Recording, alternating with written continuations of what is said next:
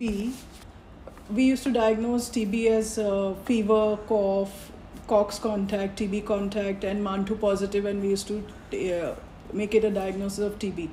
But now we have a microbiological diagnosis, and what I need to really emphasize is that please go in for microbiological diagnosis of TB, because it can be a great imitator and it can mimic various kinds of infections, malignancies, autoimmune disorders. And the mimics can depend whether they are pulmonary or extrapulmonary. So I will be discussing these mimics with a little few cases also that we have reported in the past. Next slide.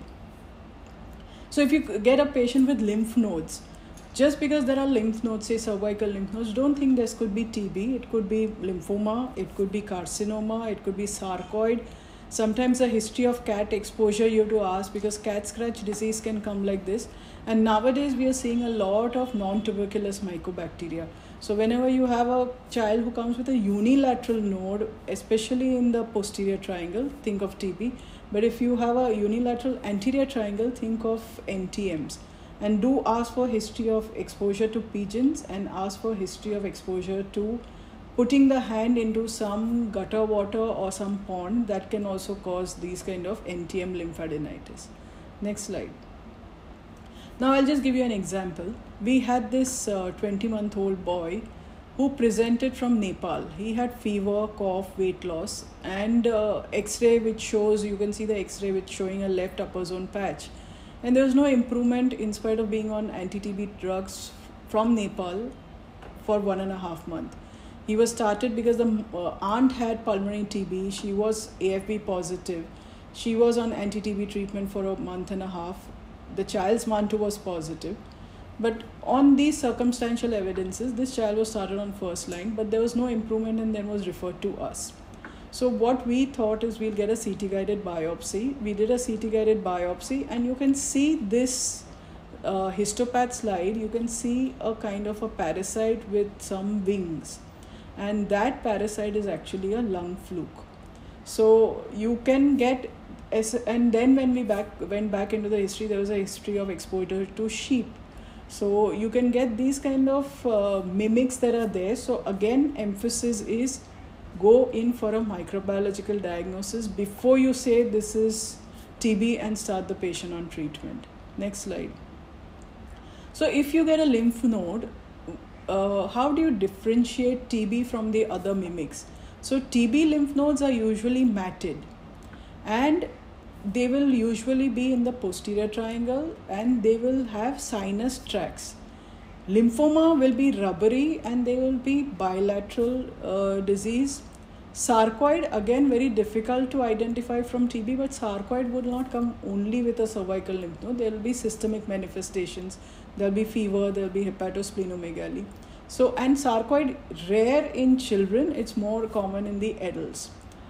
If you look at NTM lymphadenopathy, it's usually unilateral, anterior cervical lymph nodes, history of any exposure to birds, pigeons, or you will get history of exposure of putting the hands into the gutter water. And NTM lymphadenopathy is usually tender, and they have a bluish discoloration. Cat scratch disease, it's an acute onset of lymph node.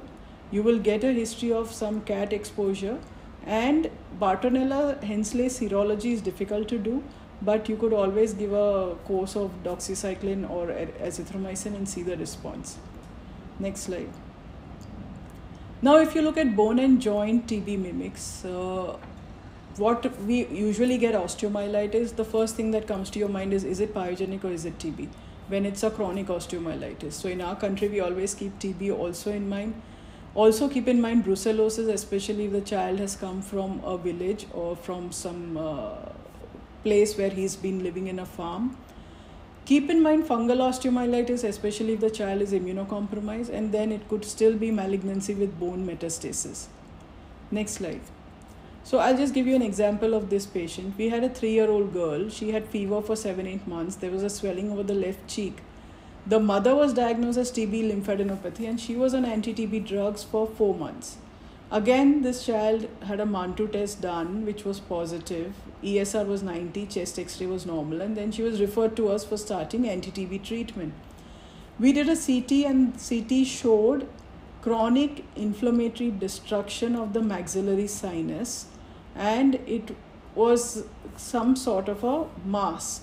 So she underwent a surgery, and the histopath was suggestive of myxoma. So just because there was mother having TB, though it was non-infective TB, the child's 1-2 was positive, don't assume every swelling that you see in the body will be TB. You could be missing out other things. So don't, again reiterating that, don't jump into the bandwagon of just starting TB treatment because you had some circumstantial evidences. Next slide. So if you look at bone and joint mimics, apart from TB osteomyelitis, what you keep in mind is pyogenic osteomyelitis, brucellosis, metastasis, and sarcoid. Now, TB osteomyelitis or spondylitis, usually very slow onset. They usually come to you as back pain for a few months. And then when you examine, you find a gibbous.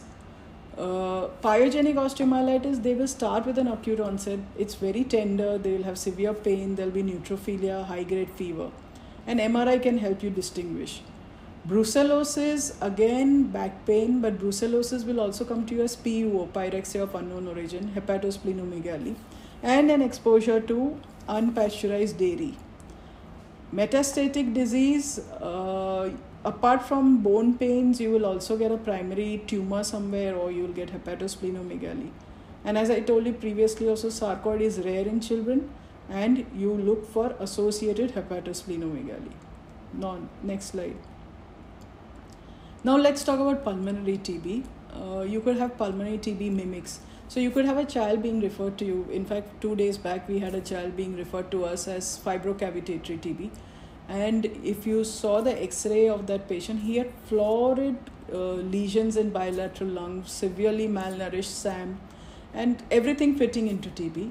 CT scan also, the radiologist reported that there are non-necrotic mediastinal nodes, and there is a lot of florid nodules everywhere in the lung suggestive of TB.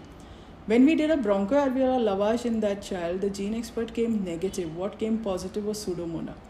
So you could have bacterial pneumonia coming to you as TB mimic. So don't again jump into that thing, oh, this looks like TB radiologically, let me start AKT. NTMs can come like this, especially your Mycobacterium avium complex can come like this. Fungal infections like histoplasmosis, especially in, we think of TB in our country, in Americas, they would think of histoplasmosis. Similar picture, very same to TB. Malignancies of the lung, more in the elderly population, not really what you would see in younger children. Sarcoid comes as a differential anywhere that you look at TB. Keep in mind chronic bronchitis with infections, bronchiectasis with infections, pulmonary infarction, pulmonary alveolar proteinosis that can just mimic your miliary TB. So a lot of differentials that you have with pulmonary TB. Next slide. Now let me tell you this case. This was a 9-year-old girl. She had left-sided chest pain for 3 months, fever and cough for 2 weeks, and X-ray showed a massive left-sided pleural effusion. So everything going towards TB pleural effusion, long-standing history. And on tapping the pleural fluid, it was found to be pus. So this could also be empyema, or this could be tuberculous empyema. Her pus culture did not grow anything. TB MGIT culture at the end of 3 weeks grew Mycobacterium species, which on PCR was suspected to be NTM and then confirmed to be Mycobacterium avium on sequencing. So not every pleural effusion means TB. It could be TB, but it could be non-tuberculous mycobacteria. And the treatment of Mycobacterium avium is very different as compared to TB. You would be giving HRZE for TB. Mycobacterium avium, you would be adding a macrolide like clarithromycin or azithromycin. You would prefer to give amikacin in these patients. So the treatment becomes very different. Next slide. So among your TB pulmonary mimics, you have pulmonary, they come to you as fever, cough, and weight loss, pleural effusions. Your one is bacterial pneumonia, which I told you was the first thing that about the other patient that we had 2 days back. You could have NTM lung disease like Mycobacterium avium and Mycobacterium abscessus, more common in patients who have an underlying immunodeficiency like cystic fibrosis, or you could have it in patients like HIV. Fungal infections, histoplasmosis is more common in Americas, but you could get it in India here, and you have to keep a very strong watch for that. Lung cancer, more common in elderly population. Whenever you get a history of hemoptysis, keep that in mind. And sarcoidosis, again, systemic involvement has to be there. Next slide. Now, if we look at CNS mimics, TBMs, we usually have a child with meningitis, we say it's TBM if it's a lymphopredominance, low sugar meningitis, and a long-standing history. And we always call TB as TB meningoencephalitis. So there is a component of meningitis as well as encephalopathy. Pyogenic meningitis comes just like meningitis, so they will not have altered sensorium. Viral encephalitis will come to you as altered sensorium. And TB meningoencephalitis may come to you as altered sensorium, raised ICT, and meningeal signs. Other things that can mimic TB is fungal meningitis, cryptococcus, and brain tumors may mimic your tuberculomas and gliomas, lymphomas, metastasis may be difficult to identify brain tumors. Next slide. So just go back. So if you have CNS, remember TB meningitis, they come to you as focal neurological deficits, basal meningeal exudates, and you will get cranial nerve palsies. You will have, the one thing that I tell the students is that whenever you have TB meningitis, you're always suspecting there's a hydrocephalus. You won't get hydrocephalus with other things. And to suspect hydrocephalus, look at tendo-Achilles shortening. So if there's shortening of the tendo-Achilles, because once the hydrocephalus starts, it starts with the lateral ventricles and your leg fibers are next to it. So the first thing that gets affected is your leg fibers, the pyramidal tracts. And as a result of which, they have shortening of the tendo-Achilles. So if you get that sign, that tells you this child has hydrocephalus. And the moment you get hydrocephalus, you know it's TB. It cannot be viral meningitis, it cannot be pyogenic meningitis, and cryptococcal meningitis also doesn't come like that. Pyogenic meningitis, you will suspect when the child comes with an acute history. And CSF will show neutrophils and very low sugars. Cryptococcal meningitis, you will suspect in an immunocompromised patient, HIV. They come to you as just headache, severe headache, and the only thing that you will get in them is raised ICT signs. They will not have hydrocephalus, they will not have meningitis, but raised ICT signs.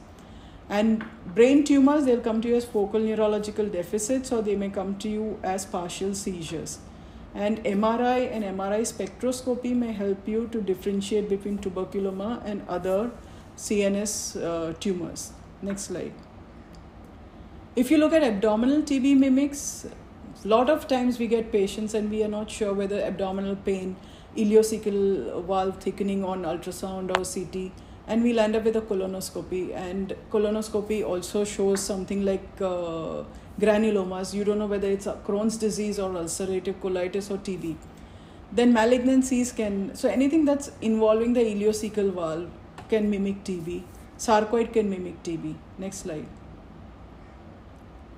So to differentiate that, TB and Crohn's is very, very difficult. Both can come with ileocecal valve thickening. Crohn's disease is a little more extensive. It will have skip lesions. In TB and the histopath, you'll see caseating granulomas, whereas in Crohn's, it is non-caseating. So this is one way that you will be able to differentiate. A lot of times we've had patients where we've started anti-TB treatment, gene expert negative, but based on histopath. And over a period of time, we've realized that they also have an associated Crohn's, and you may need to treat them simultaneously for Crohn's also. So keep that in mind, that it's not going to be only one. You can have both the diseases coming together.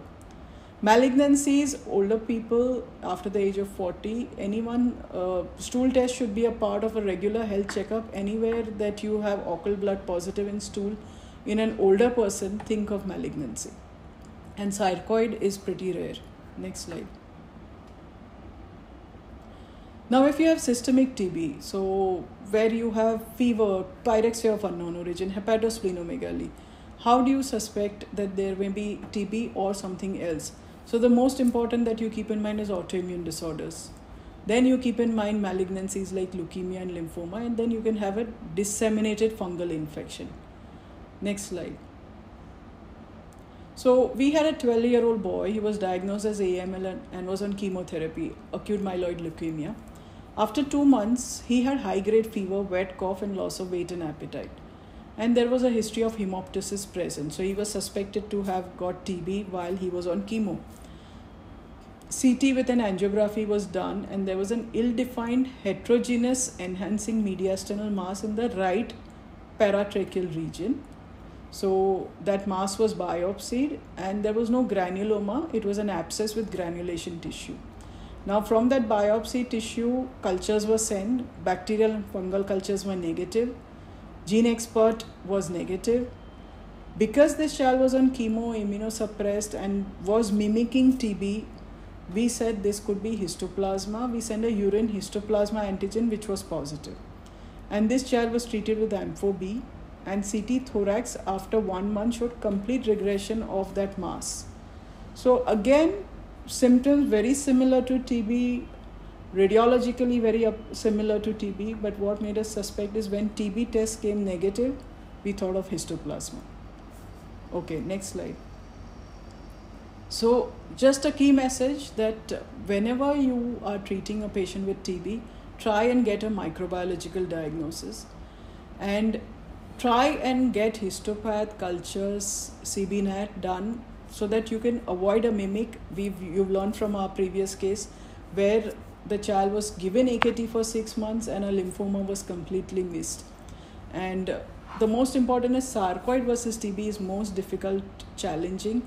ACE levels may sometimes help you, but the most important is caseating granulomas versus non-caseating granulomas for sarcoid. Okay, thank you very much.